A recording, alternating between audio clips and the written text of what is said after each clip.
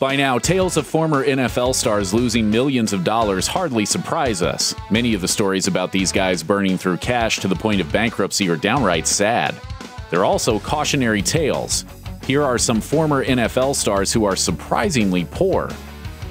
Former Texas Longhorns quarterback Vince Young was selected for induction into the College Football Hall of Fame in January 2019.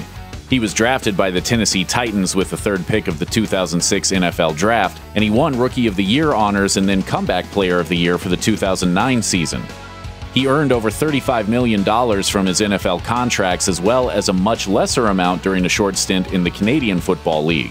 In June 2017, Greg Bishop of Sports Illustrated spoke with Young about the quarterback's financial issues.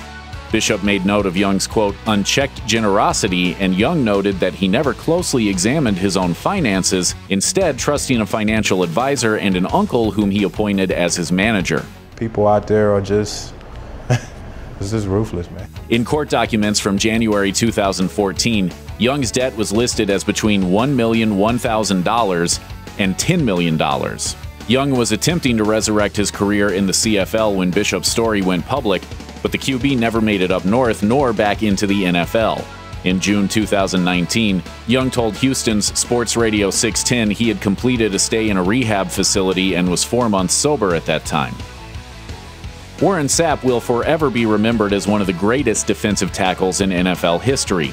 Named to 7 Pro Bowl squads and 6 All-NFL teams, Sapp won Defensive Player of the Year in 1999, and he was part of the Tampa Bay Buccaneers squad that routed the Oakland Raiders to win Super Bowl 37. Unsurprisingly, Sapp was voted into the Pro Football Hall of Fame in 2013, his first year of eligibility. Following his retirement, he became a fixture on the NFL Network. Sapp earned over $82 million during his career, but by April 2012, he reportedly had less than $1,000 in his checking account. According to the Associated Press, he owed more than $6.7 million to creditors and back child support and alimony at the time. His situation became even sadder in February 2015 when he was arrested on charges of soliciting a prostitute and assault. The NFL Network terminated his contract, although those charges were dropped later that year. Terrell Owens represents different things to different people. Some see him as one of the greatest wide receivers in NFL history who deserved to be voted into the Hall of Fame in his first year of eligibility, and who heroically returned from injury to start for the Philadelphia Eagles in Super Bowl 39. Others within the football community remember him as the quintessential diva, a me-first player who became an outcast with 3 separate franchises and who cared more about his touchdown celebrations and his brand than about winning a championship. In October 2017, Owens told the Associated Press he had run through most of the $80 million he had made over the course of his 15-year career due to bad investments and business deals. Back in 2012, he told GQ, "I'm in hell. I don't have friends. I don't want friends. That's how I feel." Perhaps that's why the eccentric wideout continues to appear in public in a variety of ways, whether on MTV reality shows, video game covers, or his own Hall of Fame ceremony. He also joked about returning to the NFL for the 2019 season. Or at least we assume he was joking. You never know with Owens. To me, I wouldn't say I'm broke, maybe in a financial bind, but to say that I'm broke, I think that's a stretch. William Perry, affectionately known as the Refrigerator or Fridge thanks to his imposing size and alarming athleticism, was arguably the most popular player on the all-time great Chicago Bears defense that helped the club win Super Bowl 20 in 1986. Perry was also occasionally used as a fullback in short yardage situations, which only increased his commercial appeal. He even tallied a rushing score in that championship win. While he struggled with his weight throughout his career, he managed to play for nearly a decade from 1985 through 1994. Perry's downfall has been almost as well documented as his on-the-field achievements. In 2011, ESPN wrote about his struggles with health issues such as alcoholism and diabetes. In 2015, Perry's brother, Michael Dean Perry, told Fox 32 Chicago that the former NFL star was living off a monthly Social Security disability check and some disability money from the NFL. And in June 2016, Sports Illustrated reported that Perry was at least 150 pounds overweight and that his earnings were, quote, long gone. Mark Brunell was the first great quarterback to ever play for the Jacksonville Jaguars. The team traded for Brunell's rights ahead of the 1995 regular season, and he started in 117 games for them through their 2003 campaign. He led the NFL in passing yards in 1996 and guided the Jaguars to the AFC Championship game twice. The Washington Redskins traded for Brunell in 2004, and then he won a Super Bowl ring as a backup with the New Orleans Saints in 2010. He eventually made his way to the New York Jets for a couple of seasons before announcing his retirement in 2012. Afterwards, he became an assistant coach at a prep school. Brunell's finances came underneath the microscope in June 2010 when he filed for bankruptcy. It was a series of poor real estate investments that sunk him. He listed $24.7 million in liabilities when he filed. His involvement with Whataburger franchises in the Jacksonville area also contributed to his money problems. Outside of his financial troubles, Brunell works with the Game Plan for Life organization. He's a head coach at the Episcopal School of Jacksonville, and he works as an analyst for News 4 Jax. Few former NFL players can adequately compare to the highest of highs and lowest of lows that wide receiver Andre "Bad Moon" Rison has gone through. Rison made the Pro Bowl every season from 1990 through 1993 and again in 1997, and he was with the Green Bay Packers when that storied franchise defeated the New England Patriots in Super Bowl 31. He also famously lost a home in a fire started by his then-girlfriend Lisa "Left Eye" Lopez of the R&B girl group TLC. We would later learn that that wasn't his only asset that would eventually go up in flames. Rison filed for bankruptcy in 2007 because of overdue child support bills.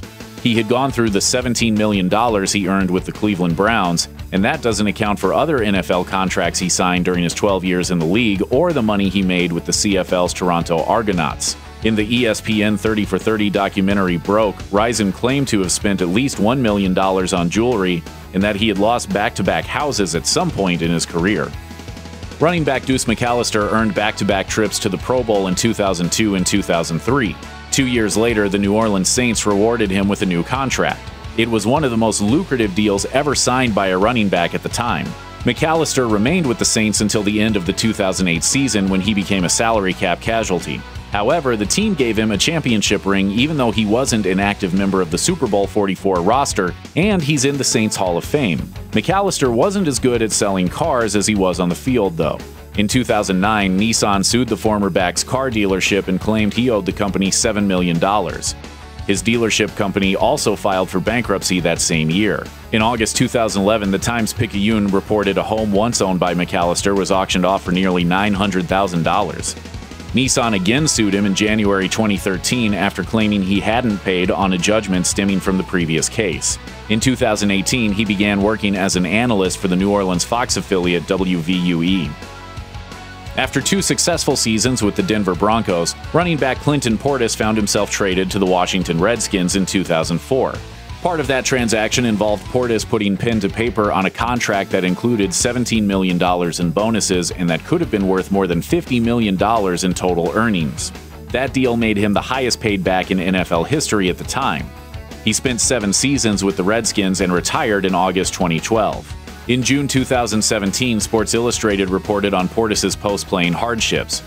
He had entrusted millions of dollars to financial advisors for projects such as a casino that was shut down in 2012. He reportedly had only $150 in his bank account and was hundreds of thousands of dollars in debt when he declared bankruptcy in 2015. Portis went so far as to admit to SI that he considered murder as a form of revenge against those who wronged him. Fortunately, though, he never took that leap. Unlike many of the players on this list, quarterback Charlie Batch never played in a Pro Bowl or was widely considered one of the top starters at his position. While he won a pair of Super Bowl rings with the Pittsburgh Steelers, he did so as a backup. Nevertheless, he had a fairly long career playing in the NFL from 1998 through 2012. Theoretically, his finances should have been in order before he took a knee on his career. He earned a $13 million signing bonus with the Detroit Lions in 2000, and it's estimated that he made well over $20 million in the rest of his playing days. Batch was still on Pittsburgh's roster behind starter Ben Roethlisberger on the depth chart when he filed for bankruptcy in 2011. Court documents showed that Batch was $6 million in the hole when he filed. Fortunately, though, in contrast to other stories of pro athletes who go broke, this one has a somewhat happy ending. The court discharged many of Batch's debts in June 2011, which allowed him to keep his Super Bowl rings, among other assets. Currently, he makes appearances on CBS Sports Radio. The Buffalo Bills selected running back Travis Henry in the second round of the 2001 NFL Draft, and he looked like an absolute steal by the end of his second season in the league. He rushed for 1,438 yards and 13 rushing touchdowns in 2002, which earned him a Pro Bowl berth, and he followed that by tallying 10 rushing TDs and over 1,300 yards on the ground the next season. Alas, injuries ultimately ended his time with the Bills, and multiple drug test failures kept him off the field after 2007. The league reinstated him in 2012, but he never played again. In 2009, Henry told the New York Times that he was broke after fathering 9 children with 9 women. Those financial burdens resulted in him allegedly turning to a life of crime, and he was sentenced to 3 years in prison for his role in financing a drug trafficking operation. By the time he was released and reinstated by the league, he had 11 children with 10 women. No wonder he tried to make a comeback even though he was 33 years old at the time. If you're not a Cleveland Browns fan, you may not realize that quarterback Bernie Kosar remains a beloved legend in the area even though he last played for the franchise in 1992 and never won a title. He earned a pair of Pro Bowl nods during his career, and he guided the Browns to 3 AFC championship contests, which the Browns lost each time. After coach Bill Belichick controversially released Kosar in 1992, the QB caught on with the Dallas Cowboys, where, as a backup to Troy Aikman, he won the ring that eluded him when he called Northeast Ohio home. Kosar has openly spoken about how much money he lost post-retirement and also about the symptoms he suffered due to the concussions he sustained as a pro. When he filed for bankruptcy in 2009, he had only $44 in his checking account. None of his off-the-field woes have affected his popularity in the Cleveland area, though. His name is attached to a restaurant in the area, and he's also a fixture on local sports talk radio programs during the football season. And the camaraderie of family is just so phenomenal. It's phenomenal. Check out one of our newest videos right here. Plus, even more grunge videos about your favorite stuff are coming soon. Subscribe to our YouTube channel and hit the bell so you don't miss a single one.